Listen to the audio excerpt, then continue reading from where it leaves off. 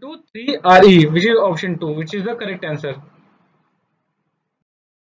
So from the in the gravitational chapter, you have seen this formula: V naught is equal to under root gm by radius of Earth, and it is given under root 3 by 2 times. So multiply under root 3 by 2.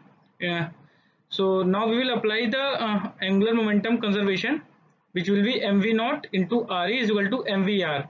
Substitute this v naught value in this. Now apply conservation of energy.